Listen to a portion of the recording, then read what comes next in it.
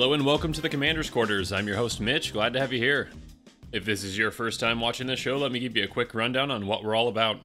Here on the Commander's Quarters, we build fun and inexpensive focused commander decks. A focused commander deck is more tuned than a casual deck, but not quite to the level of a competitive or optimized deck. Our Commander's Quarters decks are built within a $25 budget, that's $25 for 100 cards.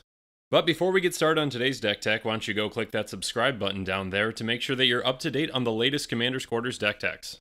Today's episode is a special one. It is a patron selected deck tech. Once a month, patrons of the Commander's Quarters get to vote on a commander that they'd like to see in an upcoming show. And the commander that received the most votes for this patron selected deck tech was Adeliz the Cinder Wind. Adeliz is a 2/2 human wizard with flying and haste that costs 1 blue and a red. She has, whenever you cast an instant or sorcery spell, wizards you control get +1/+1 until the end of the turn. Adeliz is an interesting card to build around, and you can try to take her in a lot of different directions. The first direction that I tried to take with her was a quick and explosive deck with a lot of evasive wizards. I found that while this deck could work really well in 1v1, it's actually not that good in multiplayer because it runs out of gas far too quickly. Unlike Zada, Adeliz can't really pump your team quick enough or draw you enough cards in order to kill 3 other players. The second direction that I tried to take with her was a storm build. I quickly found, though, that in order to get those cards that you truly need to make that build work, you'd have to go well out of the budget. So what approach did I take? Let's check out our strategy to find out. Our strategy with this deck is going to be to cast wizards that have valuable enter the battlefield effects, and we're going to stay alive as long as we can. Once we establish a board presence, we can either swing big with those wizards, or we can combo off in multiple different ways. I found that with this approach, I could make a much more focused and consistent deck. As with all Commander's Quarters decks, I'm going to break this deck down into 10 different tactics that show you how the deck works and how you're going to win with it. Let's go on to tactic number 1, We Will Rock You.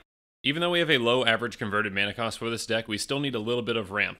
And with the right hand and the right amount of ramp to start off the game, we can even win as early as turn 4. By paying 2, we can tap and sacrifice Wayfarer's Bauble to search our library for a basic land and put into play tapped. Mind Stone is a mana rock that costs 2 and taps for a colorless, and we can pay 1 to tap and sacrifice it to draw a card. Then there's Sky Diamond and Fire Diamond, which both enter the battlefield tapped. Sky Diamond is going to tap for a blue, and Fire Diamond will tap for a red. Sphere of the Suns enters the battlefield tapped with 3 charge counters on it, and we can tap it to remove a charge counter and add 1 mana of any color. Next up is Star Compass, which enters the battlefield tapped, and we can tap it to add 1 mana of any color that a basic land we control could produce. Then there's Izzet Signet, which we can pay 1 to tap it to add blue-red. Finally, while not a mana rock, Goblin Electromancer is a great addition to the deck. He has instant and sorcery spells you cast cost 1 less to cast, and since we're running a ton of those spells in this deck, he's going to come in huge. Alright, so we've talked about the ramp package, now let's talk about some cards that help illustrate what the deck really wants to do. Let's go on to tactic number 2, Cause and Effect. Naban, Dean of Iteration has, if a wizard entering the battlefield under your control causes a triggered ability of a permanent you control to trigger, that ability triggers an additional time. We are running a ton of wizards that have enter the battlefield effects, and with Naban in play, they will trigger twice. And he's also going to cause a card like Impact Tremors to trigger twice. Impact Tremors is an enchantment that has, whenever a creature enters the battlefield under your control, Impact Tremors deals 1 damage to each opponent. Then there's Outpost Siege, which isn't going to be affected by Naban, but it does have 2 modes that are going to be effective in this deck. When it enters the battlefield, we can either choose Khans or Dragons. If we choose Khans, at the beginning of our upkeep, we're going to exile the top card of our library, and until the end of the turn, we can play that card. If we choose Dragons, whenever a creature we control leaves the battlefield, it's going to deal 1 damage to target creature or player. So its first mode can help us generate some temporary card advantage, but its second mode is what we're going to use for some of our combos. Both Impact Tremors and Outpost Siege are huge additions to the deck, and we'll get through those combos later to show you how they fit in. Next up is Docent of Perfection, which is a huge token generator for the deck. It's a 5/4 flyer that has, whenever you cast an instant or sorcery spell, put a 1/1 blue human wizard creature token onto the battlefield, then if you control 3 or more wizards, transform Docent of Perfection. It transforms into Final Iteration, which is a 6/5 flyer that has wizards you control get +2/+1 and have flying, and whenever you cast an instant or sorcery spell, put a 1/1 blue human wizard creature token onto the battlefield. This can get out of hand very quickly. We are running a ton of instants and sorceries in this deck, and it's going to create a lot of wizards. Also, giving all of our wizards +2/+1 and flying makes them even more of a threat. So in general, this deck just wants to cast a ton of wizards and a ton of instants and sorceries. So let's go through some of those wizards now with tactic number 3, Wizard's Chess. We're running a few wizards that have some enter the battlefield effects that help us disrupt what our opponents are doing. When Harbinger of Tides enters the battlefield, we can return target tapped creature an opponent controls back to their owner's hand. We can also cast this with Flash if we pay 2 extra. Then there's Exclusion Mage and Aether Adept, both of which can bounce a creature back to their owner's hand, though Exclusion Mage can only target our opponent's creatures. When Stern Proctor enters the battlefield, we can return target artifact or enchantment back to its owner's hand. This can even come in handy for us if we want to bounce something like Outpost Siege so we can recast it and then choose a different mode. Next up is Portal Mage, which has flash, and when it enters the battlefield during the Declare Attacker's step, we can reselect which player or planeswalker target attacking creature is attacking. So not only does this help us prevent a huge attacker from coming at us, but it also sends that attacker at someone else that they probably didn't want to attack. Then there's Mizzium Meddler, which has flash, and when it enters the battlefield, we can change a target of target spell or ability to Mizzium Meddler. It's overall just a really good card that helps us disrupt some of those things that our opponents want to do. Alright, so we've talked about some wizards that help us disrupt our opponents and what they want to do. Now let's talk about some of the ones that help us with our game plan. Let's go on to tactic number 4, It's All Coming Back. With this deck, we're going to cast a ton of instants and sorceries, so having some wizards that help us recur those cards are huge additions to the deck. Whenever Archaeomancer, Salvager of Secrets, or Izzet Chronarch enter the battlefield, they're going to return target instant or sorcery card from our graveyard to our hand.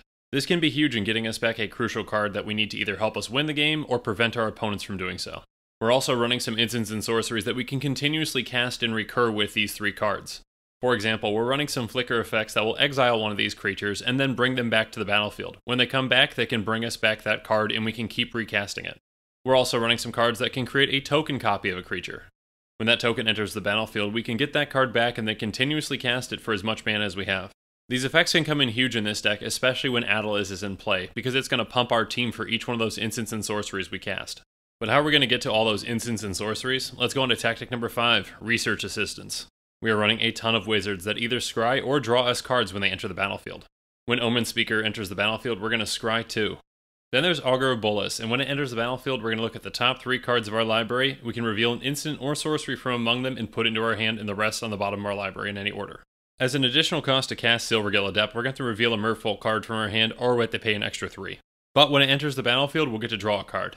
Merchant of Secrets is also going to draw us a card, but doesn't have that same restriction. Then there's Seagate Oracle, and when it enters the battlefield, we get to look at the top 2 cards of our library, and we get to put one of them into our hand and the other on the bottom of our library. When Champion of Wits enters the battlefield, we'll draw cards equal to its power and then discard 2 cards. Most of the time this is going to be just 2, but if we eternalize it, it's going to come in for 4. Next up is Riverwise Augur, and when it enters the battlefield, we'll draw 3 cards and put 2 cards from our hand on top of our library in any order. Again, we talked about some of the spells in this deck that either flicker creatures or they create a copy of a creature, so if we do that with these wizards, we're going to be drawing a ton of cards. Then there's Magus of the Wheel, who can also draw us a ton of cards just on his own. By paying 1 in a red, we can tap and sacrifice him in order to make everyone discard their hand and then draw 7 cards. And finally, there's a Zombie Lady of Scrolls, who has tap and untap wizard you control, draw a card. With the zombie in play, we can draw a ton of cards since we're running a lot of wizards in this deck. Now, there are not just wizards in this deck that help us draw cards, but there's also some other spells that help too. Let's go into tactic number 6, Research Experts. We are running a ton of card draw in this deck, not just to dig deeper for more wizards and more instants and sorceries, but also to dig for our combo pieces. Opt and Brainstorm can both be huge early on in the game to help us set ourselves up. Opt is going to let us scry 1 and then draw a card, and Brainstorm is going to have us draw 3 cards and then put any 2 cards from our hand on top of our library in any order. Words of Wisdom is going to have us draw 2 cards, and then each other player is going to get to draw a card. And then Vision Schemes is going to have everyone just straight up draw 2 cards. Now, both of these cards may help our opponents, but we're really just trying to help set ourselves up and then get to those combo pieces as well. Next up is Thirst for Knowledge, which is going to draw us 3 cards, and then we have to discard 2 cards unless we discard an artifact card. Fact or Fiction is going to have us reveal the top 5 cards of our library, and the opponent's going to separate those into 2 different piles, and we get to choose one of those piles. That pile will go into our hand, the other one goes into our graveyard. Epiphany the Drownyard is pretty much going to do the exact same thing, but it does it for X. Then there's Pull from Tomorrow, which is going to have us draw X cards, and then we have to discard 1 card. Stroke of Genius is going to make target player draw X cards, and Blue Sun Zenith will do the exact same, but it's also going to shuffle into our library. Now, you may have noticed that each and every single one of these spells is at instant speed. It's very important that we have flexibility with this deck so that we can pick and choose what spells we're going to be casting during our opponent's turns. Let's go over some of those spells now in tactic number 7. I wouldn't do that. Again, we really just don't want to tap out and leave us vulnerable to our opponents, so again, we're going to have some cards at instant speed that can help us. Into the Royal is going to bounce 1 target non-land permanent back to its owner's hand, and if it was kicked, we get to draw a card. Then there's Blusher Squall or Ensnare, which we can either use offensively or defensively depending on the situation. If we overload Bluster Squall, we're going to tap down every single creature that we don't control. And Ensnare is going to tap down every single creature, but we can also just return 2 islands back to our hand instead of paying its mana cost. These cards can either help us prevent our opponents from attacking us, or they can help us when we're swinging through at our opponents. Then there's Aetherize, which is going to return all attacking creatures to their owner's hands. And then Evacuation is just going to straight up return all creatures to their owner's hands. We really only want to have to use Evacuation if we absolutely have to, but again, we have a ton of creatures with Enter the Battlefield effects, so it's not that big of a deal.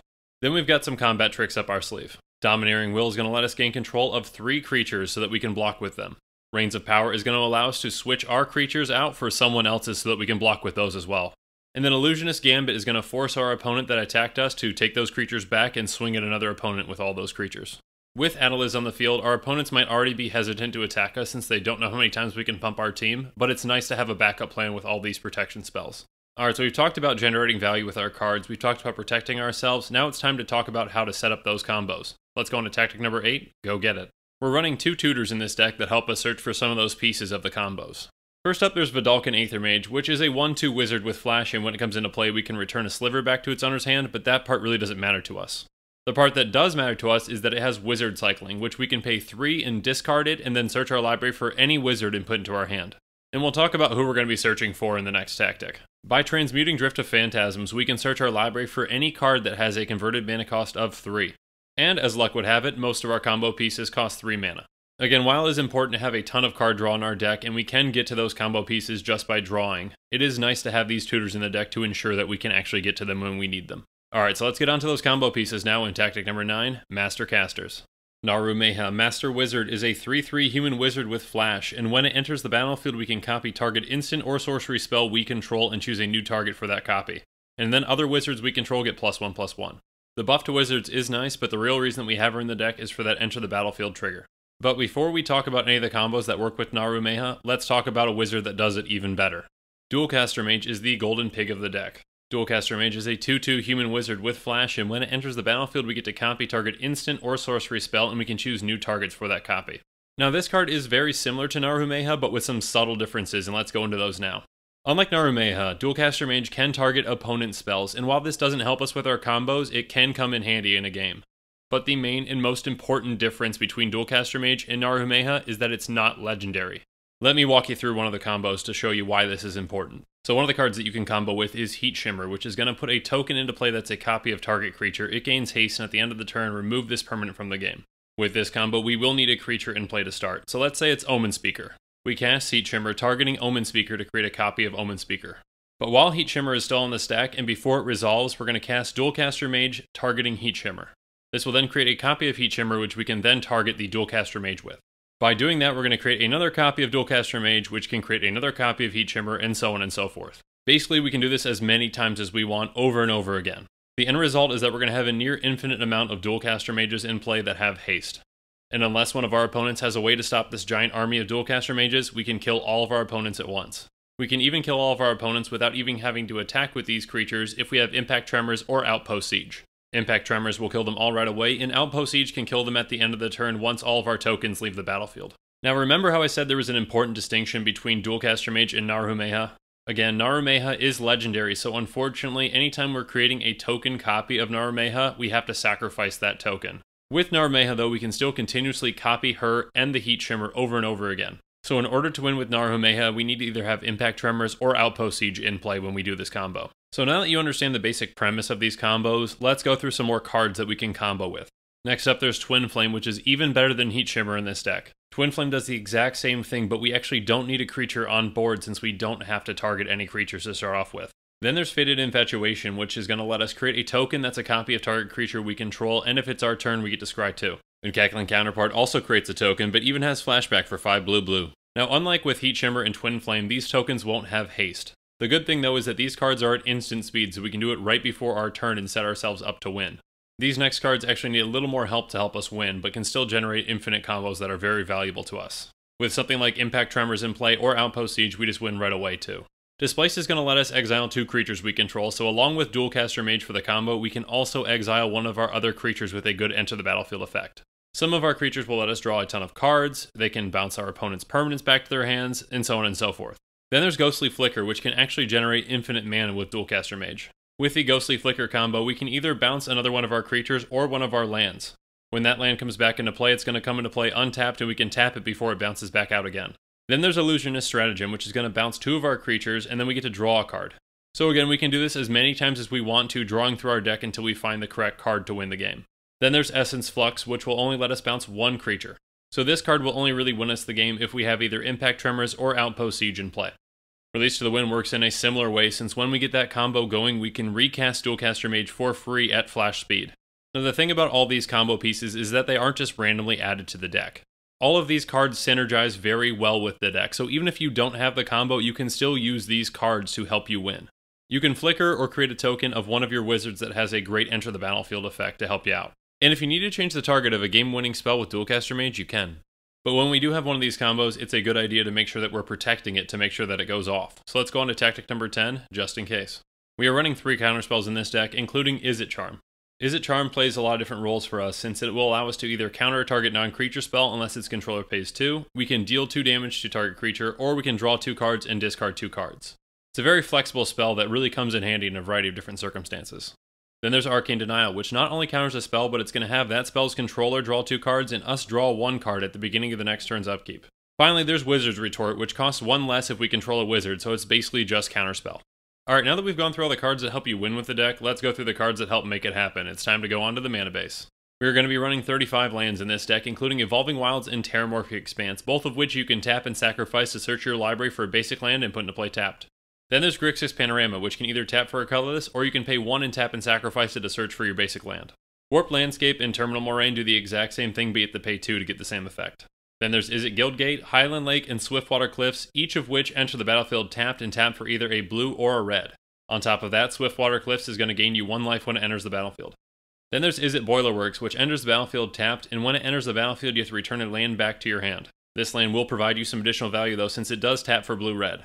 And finally, we're running 26 basic lands, including 19 islands and 7 mountains. Alright, now that we've gone through every single card in the deck, let's do a quick price check. Our deck costs are calculated using TCG Player Optimization, optimizing with even heavily played and damaged cards because those cards need a home too. The average EDH rec deck is going to set you back $107.49. Let's see how we compare to that. Our deck is going to be much more affordable at $24.95. Again, with these Commander's Quarters decks, they are built to be tuned and focused within that $25 budget, but there's always ways that we can improve on them. Let's go through what some of those ways just might be in our reasonable upgrades. Stony Brook Banneret comes in at $1.49. She's a 1/1 Merfolk Wizard with Island Walk, and Merfolk spells and Wizard spells you play cost 1 less to cast. We are running a ton of Wizards in this deck, and reducing their cost even just by a little is huge. Then there's Baral Chief of Compliance, which comes in at $5.03.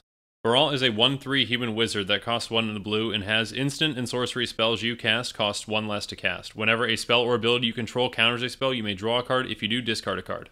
Again, lowering the casting cost of our spells in this deck just helps us be quicker and more explosive. Next up is Sapphire Medallion, which comes in at $8.16. Sapphire Medallion is an artifact that costs 2 and says blue spells you cast cost 1 less to cast. Almost every single spell in this deck is blue, so it's going to reduce the cost of a ton of spells for us.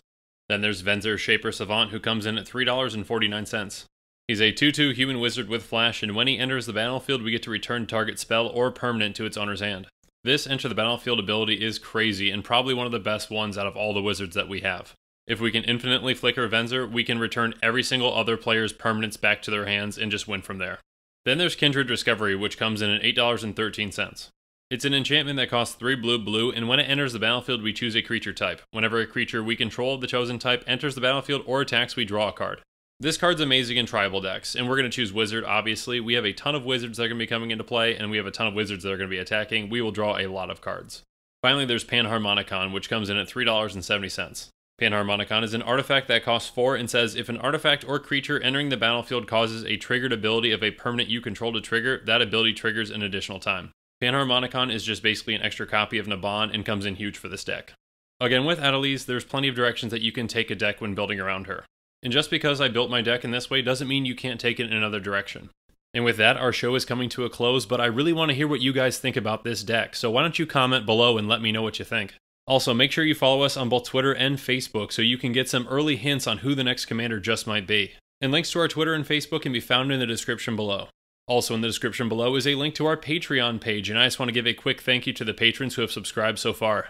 There are many benefits to being a patron, including being able to vote on commanders for deck techs like this one. There's even a new general level tier where you get your own personalized deck tech episode dedicated to you. If you enjoyed this deck tech, please like it, subscribe to the channel, and check out some of our other deck techs. And with that, I'm out of here. Thanks again, and have a good one.